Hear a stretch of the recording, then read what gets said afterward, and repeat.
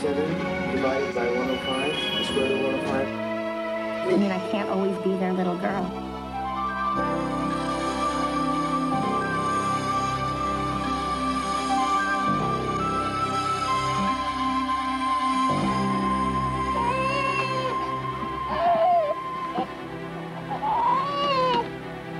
Childhood.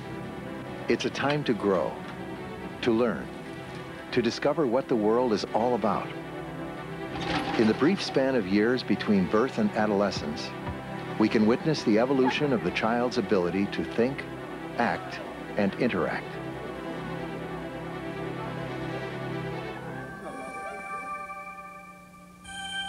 But how does it all begin? Do we each start with the same potentials? If so, why are we each so different? Peekaboo. Why is it that 6-month-old Glenn sits indifferently and cannot be coaxed into a game of peekaboo? While Derek, a mere 4 months older, enjoys the opportunity to smile and play with his mother.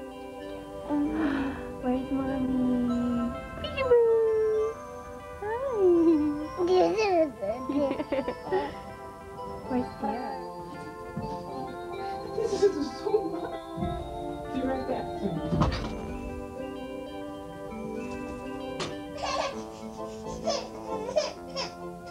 Why does 14-month-old Melissa cry when her mother leaves the room, while Sarah hardly seems to notice?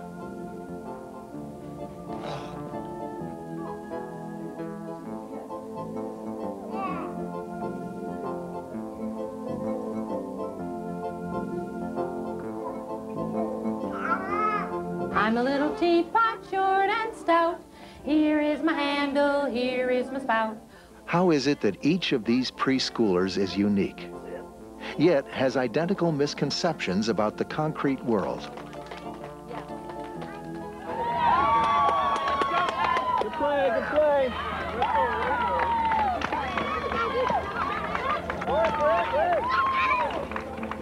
Why is Sean resilient and outgoing despite a past rocky home life, while Tommy, with similar circumstances, seems to seek rejection and usually finds it?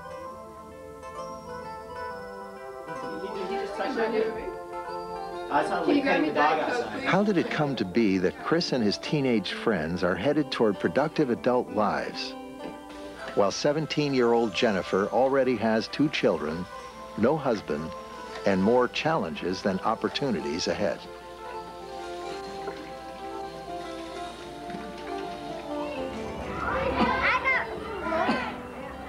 Why are children so different? And why are they so alike? The answers lie in the complex and dynamic processes of child development.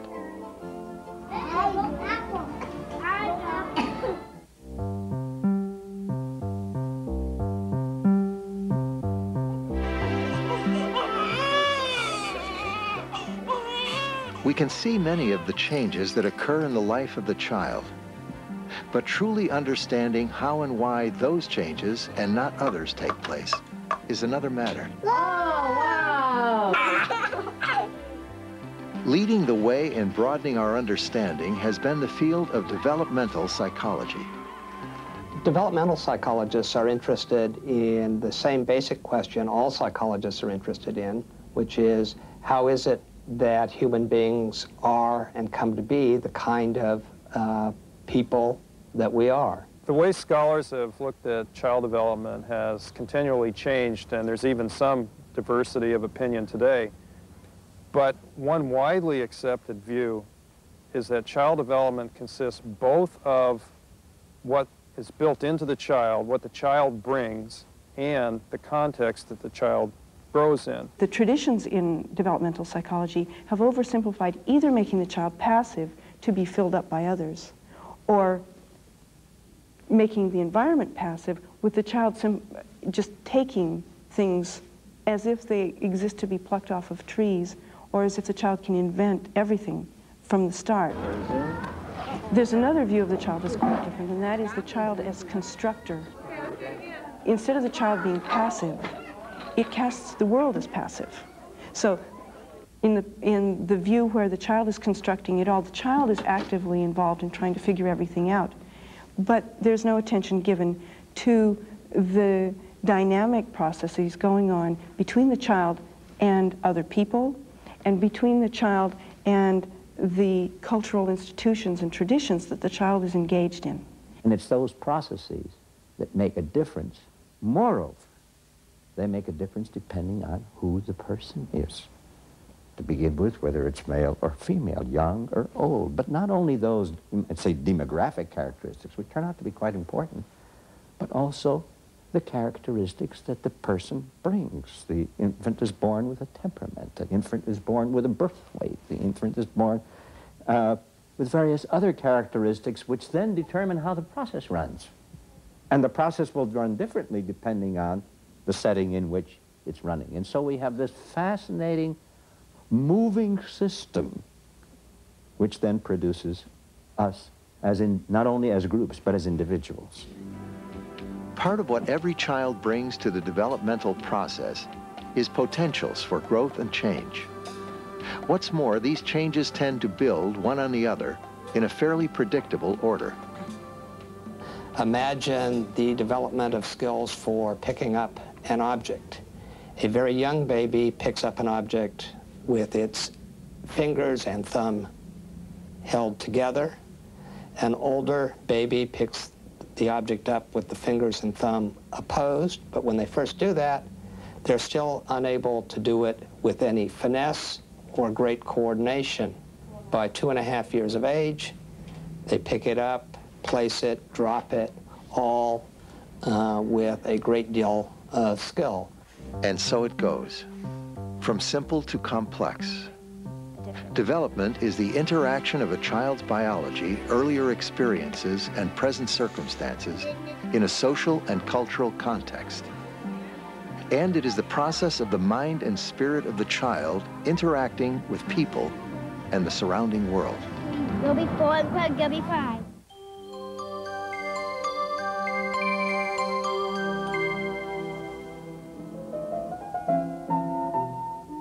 Throughout the ages, there have been many ideas about growth and development, and these different beliefs about what holds true for all children have led to different ways of viewing the process of change from infancy to adulthood. Modern viewpoints on child development can be traced to the ideas of 17th century British philosopher John Locke and to the ideas of 18th century French philosopher Jean-Jacques Rousseau. John Locke's view was that the nature of human beings is determined by their experiences, that they come into the world as a blank slate, and that their experiences write on that slate. That is, their experiences determine who they will be. Rousseau's view was that we are predetermined to go through a sequence of development, and that environmental input is needed to support that predetermined sequence, but that any normal environment will then foster optimal development. From the ideas of Locke and Rousseau, psychologists have continued to ask the so-called nature-nurture question as they examine the course of development in more detail. At the turn of the 20th century, Sigmund Freud led the way in explaining the emotional mind of the child. Freud's psychoanalytic view was a very deterministic theory. The basic argument was that early experience somehow caused what the child would be like later. So if the infant, for example, didn't have sufficient gratification of their oral drives, they later on might be an alcoholic. Later theories, for example, Erik Erikson's, are less deterministic, and they view development as a series of issues, each of which is important, and each of which builds upon the other, leading to later development. Others in this century have viewed development through different prisms. English theorist John Bowlby defined social-emotional development in terms of past experiences and current circumstances. American behaviorist John Watson took a view similar to Locke's, focusing on how learning and experiences influence development. In contrast, Yale researcher Arnold Gesell looked at children in the tradition of Rousseau and detailed their physical growth and change. In the 1920s, Swiss researcher Jean Piaget incorporated views from both Locke and Rousseau as he began to look at cognitive development, the growth of the child's mind. Jean Piaget saw a role both for experience, as we would expect from the John Locke position, and a role for genetically determined developmental course, as we would expect from Rousseau's position. Piaget wondered why children make the mistakes they do. He wondered what was the nature of the thought process behind each error. How the child contributes to his own cognitive development was a major theme for Piaget. The child is active, trying to understand, trying to control what he can do and control the world around him. Another insight, which perhaps wasn't unique to Piaget, but played a very important role in his theory, was that what you know as a 4-year-old, say, is critically dependent on what you knew as a 3-year-old, which in turn is critically dependent on what you knew as a 2-year-old, and so on back. Piaget theorized major stages or periods of cognitive development: sensory motor, pre-operational, concrete operational, and formal operational. Within each stage, the thinking abilities of the child are described in terms of the way they can process information, the kinds of manipulations of information they can do, and the way they can represent that information. In the sensory motor period, the infant learns about the world through her senses and physical movements. In the pre-operational period, the young child becomes able to use symbols, but has limited use of logic. In the concrete operational period, the child develops the ability to think logically, but has limited understanding of abstractions. Finally, in the formal operational period, the child develops the ability to combine and compare abstract propositions.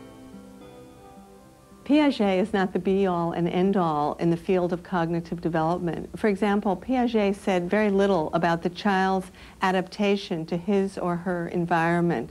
So a number of people are trying to create new theories that capture what was valuable out of Piaget's theory and that leave behind those parts of it that are flawed.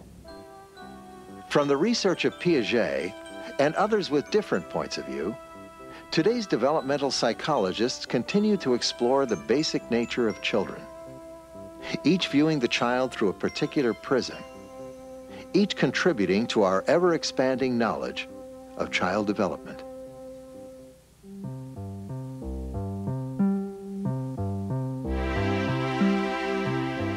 Here are 2 glasses with blue liquid in it. Do they have the same amount in them? Yeah. Yeah, you're really sure? Yeah. Every quest to understand children begins with an idea about the nature of children and how they develop.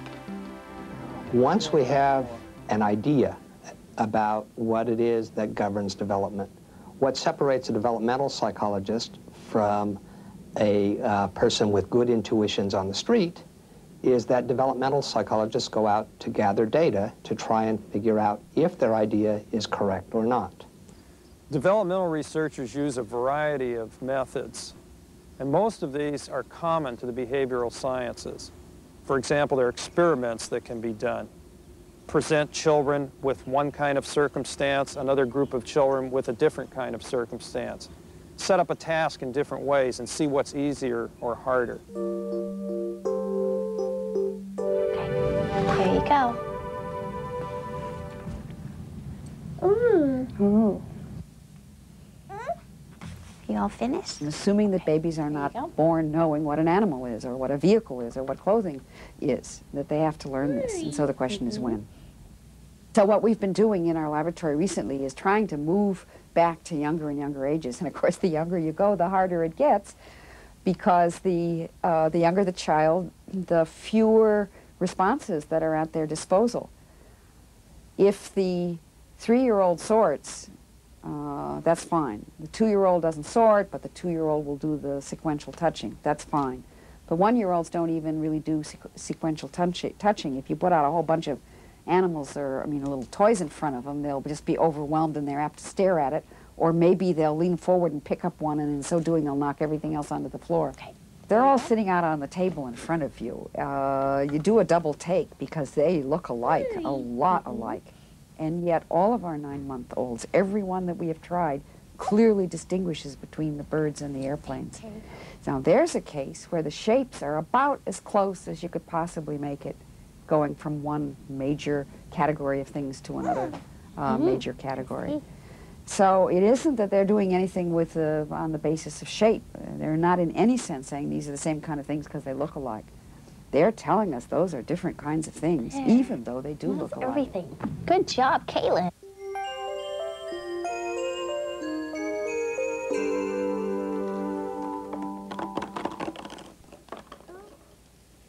One of the things that we're doing here is trying to come up with a new way of assessing children's relationships with their parents that will not be biased against children whose mothers are in the workforce.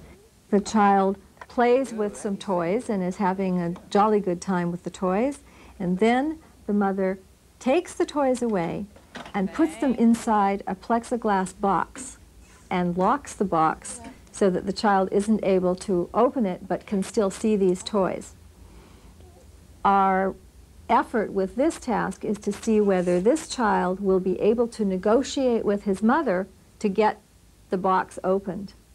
And so we're able to see whether children are as likely to use their mothers as a resource to get what it is that they want. The reason that we're using this plexiglass box is that we think that children who actually have been rejected by their mothers will be less likely to go to them to try and get help. So this is a way that children whose mothers are working or not working would be exactly comparable in this situation.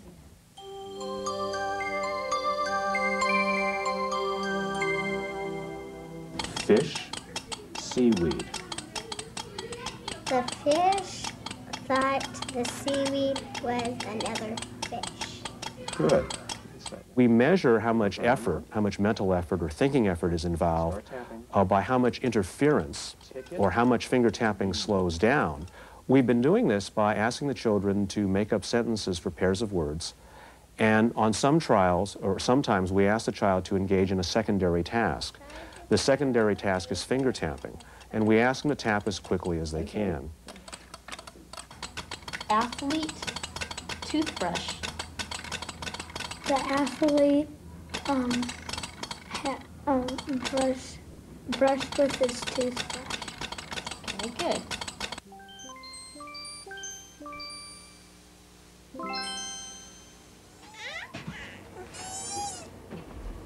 Good girl, look at that, man. Look at those things. It's tricky to get good electrophysiological recordings from young children because they're always moving around, moving their eyes and their muscles. We've worked very hard over the past 5 years to develop the methods to enable us to do this. And using these techniques, we've sort of studied the changes in brain organization that occur as children go through different levels of skill in the language acquisition process. There's Donald Duck. There's Donald. Yeah, there's a doggy. Baby. Glasses. Toothbrush. We've observed that most generally speaking, what happens over time is that we see an increasing specialization of the brain systems that mediate language. Those are experiments. Also, you can do naturalistic observation. Observe children, much as a biologist does observing any species. Or, with children, since they're human beings, you can interview them, ask them questions. One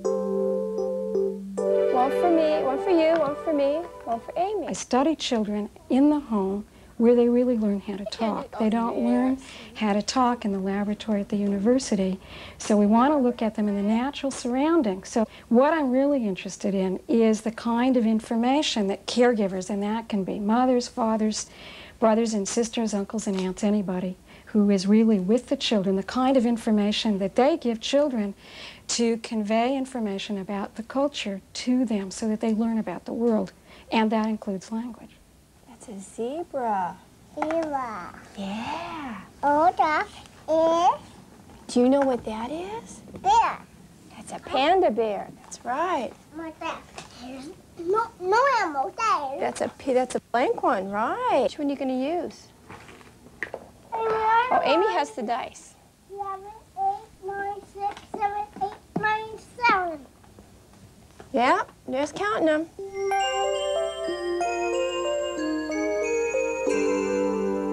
Michelle, I'm going to ask you how smart you are, okay? Okay. Pretend that these are all the children in your class. This is the smartest child, this is the next smartest, this is the next smartest, and this child way down here isn't smart. Okay. Could you tell me which child are you? How smart are you? Okay, you're the top one? That one. You're the second one. How do you know that you're the second smartest in your class? Because I'm not that smart. Because you're not that smart? We also have been interested in children's criteria for judging their competencies. The younger children tend to give us a response that we code as mastery-oriented. They tell us something that they can do. What else do you know about? Bees. You know about bees? And what else do you know about? Ants. And ants? Does that show that you're the smartest in the class? Yeah. Yeah?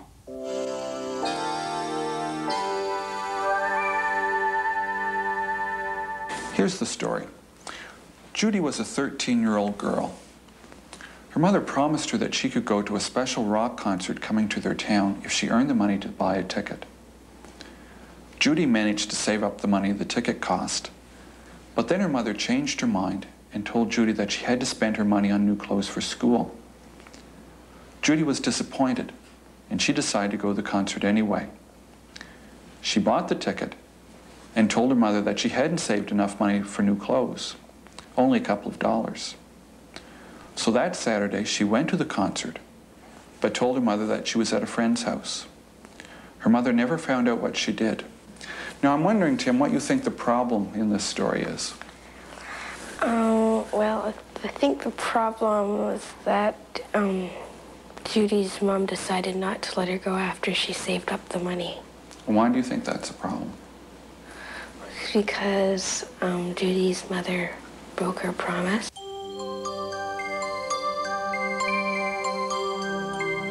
A lot of times we're just walking back from break and she'll like provoke her friends to try and make fun of me and stuff when I haven't done anything. One of the things that we're looking for, particularly as children near the middle or the end of elementary school, we're looking to see if they can characterize or give behavioral descriptions of their peers, so that not only do we know whether they like them or not, but we begin to understand why they like them, and they begin to be able to articulate why they like them. Is there anyone in your class that really doesn't have a best friend? No, not really. So everybody has a best friend? Yeah. And do they keep the same best friend all the way through the year? Yeah, usually. I mean, only once or twice in my class someone's broken up with their friend, but they still sort of hang out with each other, just they don't like each other as much as they did. Does everyone in the class know when that happens? Yeah, because they sort of, fight out loud and stuff, sort of, and they use other people as targets. There's also one method that's unique in developmental psychology. That's the longitudinal investigation. This method allows you to answer some kinds of questions that you really can't answer any other way. One kind of question has to do with the course or nature of development. For example, is development steady and gradual, or are there periods of rapid change? You can't answer that question looking at groups of children at different ages. You have to follow individual children over time to see that. The longitudinal study carried out at UCLA by Arthur Parmalee and other investigators and myself showed that there were relationships between the kinds of sleep characteristics the babies showed and later development, from birth to age 12. Those babies who showed more quiet sleep did tend to be more competent later in life. Infants who showed a great deal of indeterminate sleep, sleep that could not be classified, were less competent, and they were less competent at every age in which we measure them, up to age 12. There are a number of difficulties in conducting longitudinal studies. One of the major difficulties, of course, is trying to maintain the sample. It's very, the group of children who you are studying become more and more valuable to you the longer that you continue the study. One does not want to lose many subjects in a longitudinal study because it becomes meaningless if you cannot follow the children over time. There's a whole second set of questions that have to be approached with a longitudinal study. And that has to do with how do individual children become the people they are. The ways of studying children are many. Through such methods as observation, correlational studies, clinical interviews, and experiments, we're finding the answers to the riddles of childhood. And every answer seems to raise more questions. Questions about how development is influenced by the interaction of biology and environment. How past experiences and past development affect the present. Questions about the basic nature of children and the wondrous process of child development.